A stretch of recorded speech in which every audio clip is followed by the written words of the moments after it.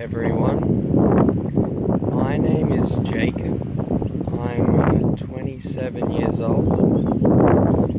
I'm recording this video today to try and give everyone a message about how I've been going and what has helped me on my speech journey. First of all, I wanted to thank a good friend of mine. His name is Ray Potter. He's dedicated a lot of time towards helping me, and yeah, I'm very grateful for all of the help and the time that he invested in me.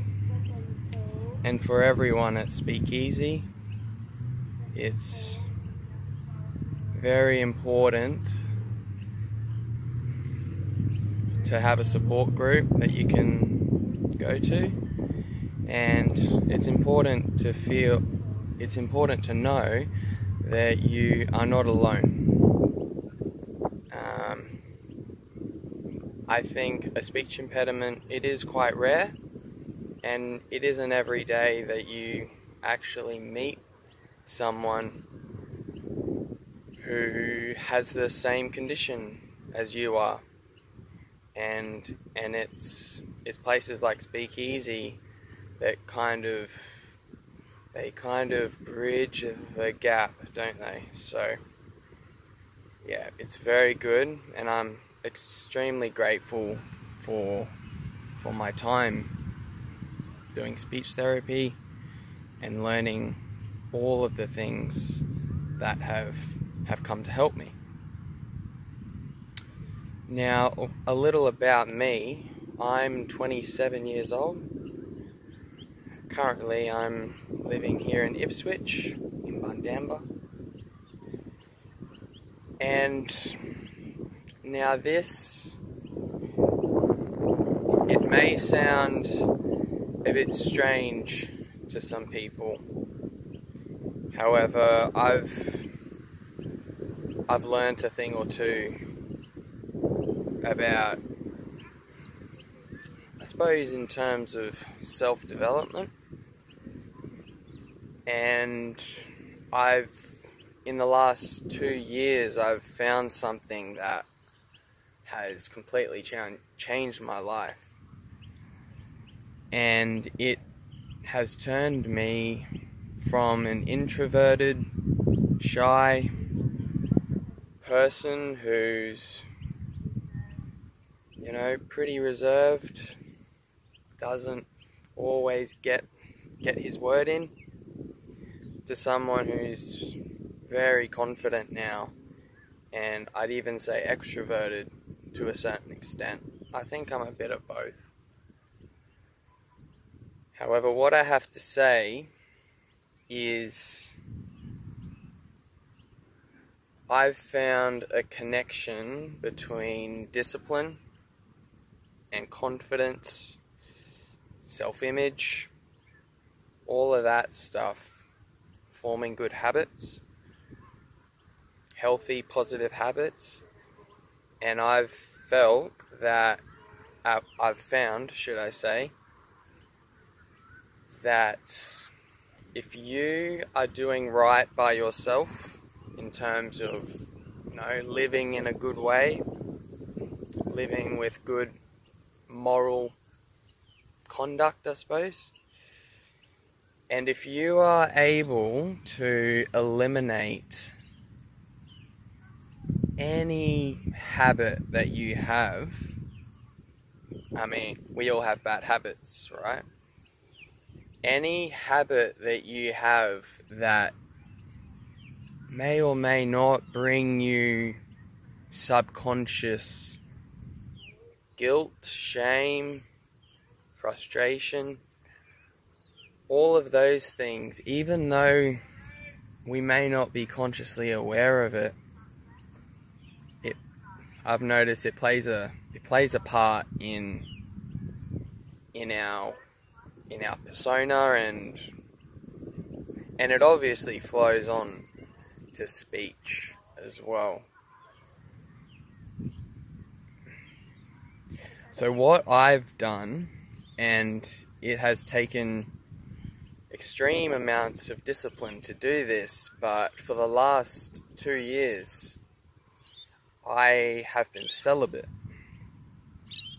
So that means I've basically, I've been celibate. It's pretty self-explanatory. And on the surface, you might not think that, what does this have to do with stuttering? But I can tell you that it has a lot to do with improving,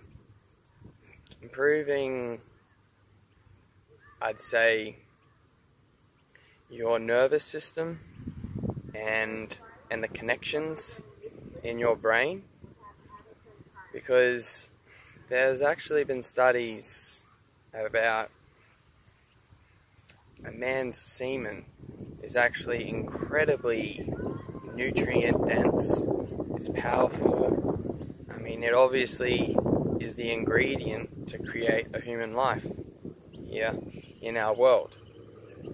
And basically the whole idea of it is, if you keep that energy to yourself and you don't expel it, it really does wonders for your body, and it does wonders for your brain, should I say. And yeah, so that's one part of it. And another part of it is being able to achieve extremely difficult goals. Anything in your life that you think is very difficult to overcome, if you find a way to overcome that, that is going to incredibly increase your confidence, and that is going to help you in more ways than you would probably recognize. I've honestly changed so much from who I was 3 years ago even. I obviously started this journey 2 years ago, and I'm still going strong. You know, it's been difficult, it's been a challenge, but it has been character building. And I'd recommend any of you members that are my age, for example, 20s, 30s, I think that this will be extremely powerful for you, and it'll complement your speech therapy, because it's almost like, if you're able to heal inwards, it's kind of like you're getting to the root of the problem. Whereas speech therapy is very useful in terms of, I suppose, trying to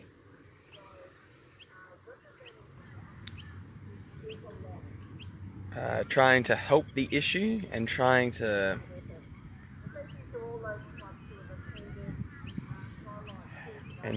make it not so painful and not so severe, and it does help. However, I'm sure you all realize that, like, sometimes it can be really hard to slow down. It is a challenge.